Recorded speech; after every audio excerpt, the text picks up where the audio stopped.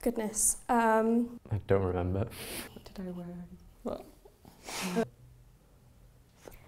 I just wore I can't remember. What did I wear? I personally wore a suit and tie and shirt, only because I enjoy wearing a suit and tie and shirt, and also I thought it looked smart, but I know lots of people who didn't wear that. A pinafore dress with spotty tights, and that made me feel like me. I just wore a shirt that I thought was not too casual and some chinos. The honest thing was I did just wear underwear. I wore a plain black dress. I can't actually remember, which I guess is a good point. It doesn't really matter. I don't care what the students are wearing for the interview. I want to be comfortable, and I think that's the advice I would give to any candidate coming for interview, is wear whatever you feel most comfortable in.